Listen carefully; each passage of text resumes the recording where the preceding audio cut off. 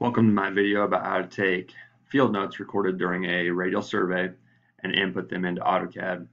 So I've got my field notes here, so the different points that were recorded. So a radial survey starts at a point and then every other point is recorded in relation to that point. So that one starting point is point A, and then all the rest of these were recorded based off of azimuth and distance and elevation in relation to point A. So this is loosely based off of figure 819 out of your textbooks. If you happen to have the Civil Drafting Technology textbook that we're using in class, this is the 8th edition. That's on page 254. So if we go over to AutoCAD Civil 3D, I'm just going to select a new drawing. So I'm going to use that template that we've been using in class. Once that opens up, I'm going to go to the Home tab on the ribbon, click on Points, click on Point Creation Tools. That brings this little toolbar up. When that toolbar comes up, I'm going to click on this symbol over here on the right, and it's going to expand out. And I'm going to start with Default Layer. So all these points that I'm about to create, I want them to be on the V node layer. So I'll click in the cell under the Value column for Layer, and I get this ellipsis. I'll go ahead and click on that ellipsis. It takes me out to a list of all my layers. I'll find V node, I'll select it, and hit OK. Now I'll expand out points creation. So under points creation, I'm going to come down here to prompt for elevation, and I want it to be set to manual because all these points have a different elevation. So I'm going to have to type those all in as we go. So I'll leave that at manual. Now prompt for point names. I'm not going to enter them now. I can always edit this information afterwards. So I'll leave that as none. Same thing for descriptions. I'm not going to enter it now, so I'll leave it as none. And then the last thing is default elevation. If you had a number of points that were at the same elevation, it'd be a good idea to go ahead and enter that in here. We do not, so we're just going to leave that as 0. Come on down here to default styles. There's nothing I can change in there. Everything's grayed out. Default name format. This is which point group you want it to be assigned to. We're not going to change anything there. And then point identity. So we're going to start at point 1. And then we'll increase by 1 point number for every point. So if you wanted to do something different, then you could specify that here in point identity. So I'll go ahead and click on that symbol again and it'll collapse it. Come on over here, click on the little arrow next to that very first icon, and we want to select manual.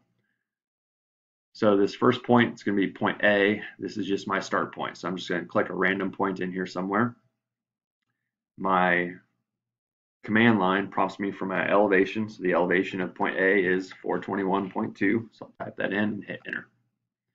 And then there's my point. I'll go ahead and hit escape one time, and that gets me out of that point creation command. And I'm going to just change my scale to blow this up. So I'm going to use a scale of 1 inch equals 100 feet. And then I'm going to create some text just to label that as being my start point.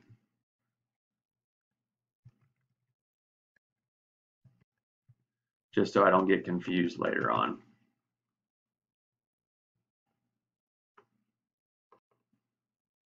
All right, so that's what I've got so far.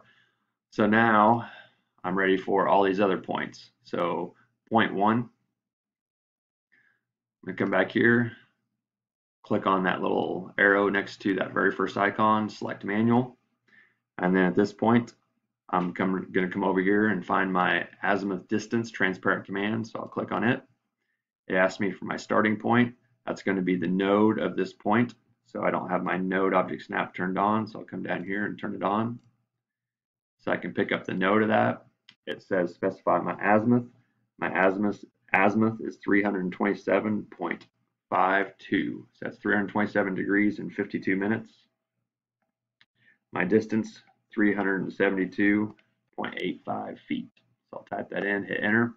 Then it asks me for my elevation. That is 423.5 feet. So I'll go ahead and hit enter.